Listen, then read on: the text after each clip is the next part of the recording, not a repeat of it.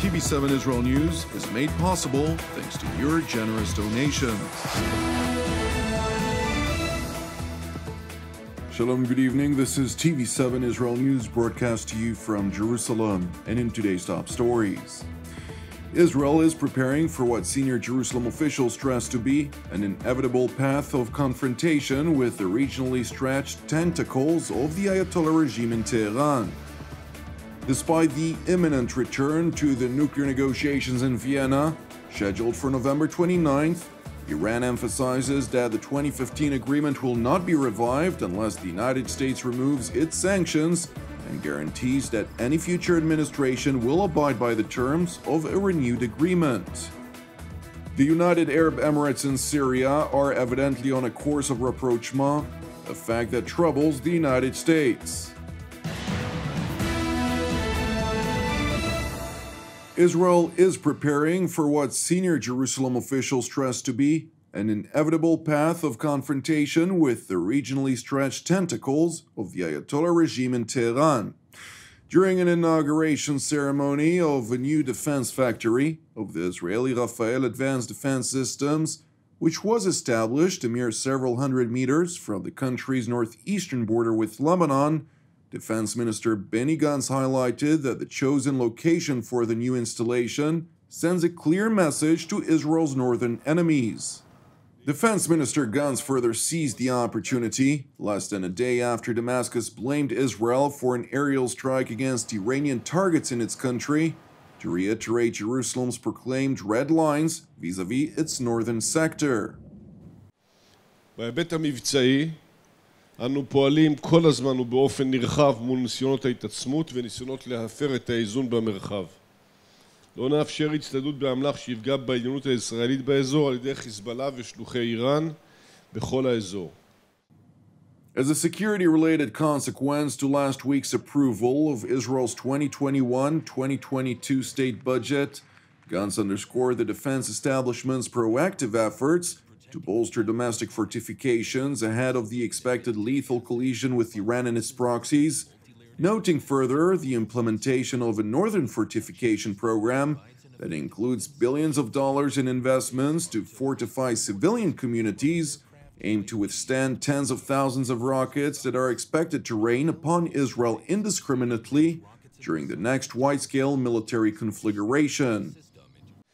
כדי להישאר מוכנים ודרוכים, התחלנו בשבוע שעבר גם בפרויקט מיגון הצפון שנשקיע בו מיליארדים בשנים הקרובות, ותרגלנו גם את העורף הלאומי בכל ההיבטים של הגנה אזרחית. אנו ממשיכים גם לשפר כל הזמן את מערכת ההגנה הרב-שכבתית, לרבות מערכת תל שמיים שתספק הגנה מול איומים הולכים ומתפתחים מעומק השטח. אנו פועלים כל העת למנוע מלחמה, עושים מבצעים, מעבירים מסרים, מונעים התעצמות. אך אם וכשתהיה לחימה כאן בחזית, במרחק של מאות מטרים לא רבים, נהיה ערוכים בעורף ונהיה ערוכים גם לביצוע פעולות מבצעיות שלא ראינו בעבר, באמצעים שלא היו בידינו בעבר ושיפגעו בליבת הטרור ויכולותיו. Defense Minister Gantz continued his northern tour from the newly established Advanced Defense Systems Plan to the border with Lebanon, where he attended a comprehensive situation assessment together with IDF Deputy Chief of General Staff, Major General Herzi Halevi, and Northern Command Commander, Major General Amir Bar'am. Separately, Gantz also met with a visiting delegation of U.S. Congress members from both sides of the aisle, during which the American lawmakers highlighted once more the ironclad U.S. commitment in general, and that of Congress in particular, to guarantee Israel's qualitative military edge, to maintain the capabilities to protect itself against the accumulating threats emanating from Iran and elsewhere throughout the broader region. Turning to Jerusalem, where IDF Chief of General Staff Lieutenant General Aviv Kochavi announced that the IDF is speeding up plans to deal with Iran and with the military nuclear threat.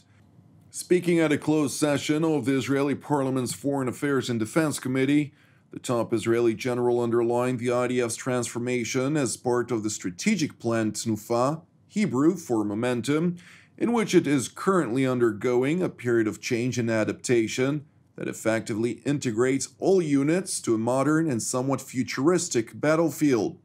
General Kochavi further asserted, according to declassified excerpts that were published from the closed parliamentary session, that while Israel faces many security challenges on 6 different fronts, it is working on defensive strategies, including measures to thwart potential attacks, as well as improving its offensive battle plans. Following those voiced remarks, which are said to indicate a credible military threat toward Iran's malign behavior, the United States has seemingly toned down its lately exerted carrot-and-stick approach toward the Ayatollah regime in Tehran, in light of the latter's announced intention to return to the negotiating table in the Austrian capital Vienna on November 29th. Aviv Kochavi said that Israel is accelerating operational preparedness for a possible strike against Iranian nuclear facilities and so on. Are such statements, can a statement like this complicate your effort to go back to the Vienna negotiations? How does that impact it? We have been sincere and steadfast in our belief, in our statements, in our confidence that a mutual return to compliance remains the most effective means by which to permanently and verifiably ensure that Iran is never able to acquire a nuclear weapon.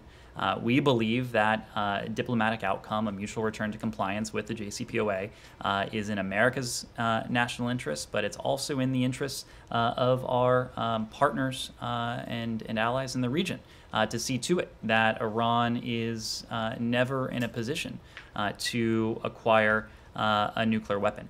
That is why we continue to seek constructive engagement in Vienna, including when the talks resume later this month.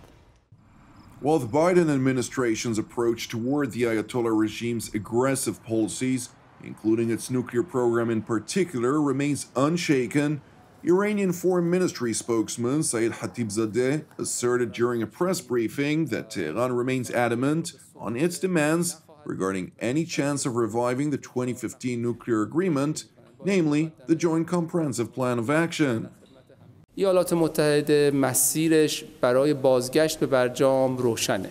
یک، باید بپذیرد به عنوان مقصر وضعیت فعلی از این مسیری که رفته برمیگردد. برای بازگشت از این مسیر غلط هم باید تحریم‌های ظالمانه‌ای رو که و تحریم‌های غیرقانونی رو که بعد از خروج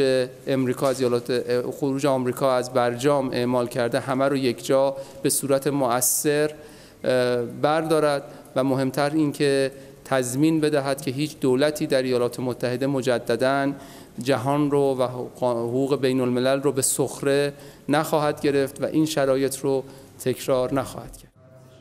The Iranian Foreign Ministry further emphasized that the Islamic Republic does not intend to capitulate to Washington's demands to so-called strengthen and lengthen the deal once all relevant parties return to compliance with the terms set under the 2015 agreement. Turning to the Syrian capital Damascus, where President Bashar al-Assad hosted Emirati Foreign Minister Sheikh Abdullah bin Zayed al Nahyan for a first high-level meeting since the Syrian civil war erupted in 2011.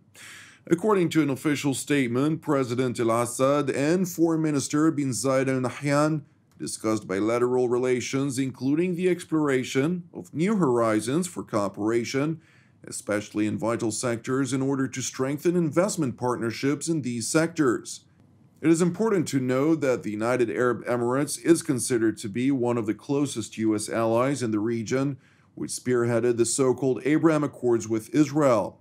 Therefore, when asked about the high-level meeting in Damascus, which clearly indicates a rapprochement between the United Arab Emirates and Syria, the United States has unequivocally voiced its concern over the signal it sends.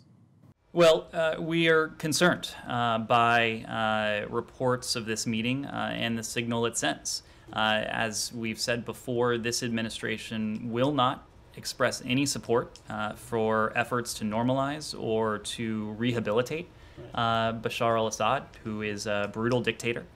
We urge states in the region to carefully consider the atrocities that this regime, that Bashar al-Assad himself, has perpetrated on the Syrian people over the last decade, as well as the regime's ongoing efforts to deny much of the country access to humanitarian aid and security. This is an issue that we often do have opportunity to discuss with our close partners in the region, including with our Emirati partners, and we've made very clear where we stand on this.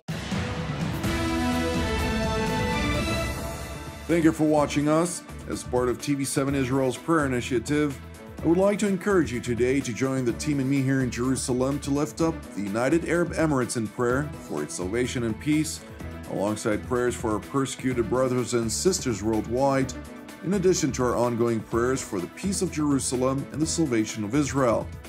Separately, I would like to thank all of you who support TV7 Israel, since all of our broadcast operations are 100% donation-based. Without your generous donations, TV7 will not be able to serve you alongside the millions of others that are watching from around the world. With that being said, we at TV7 give all glory to God for His provision and blessings. I'm Jonathan Hassan, wishing you an Erev Tov u'Mevorach, and we will see you again tomorrow at the same time.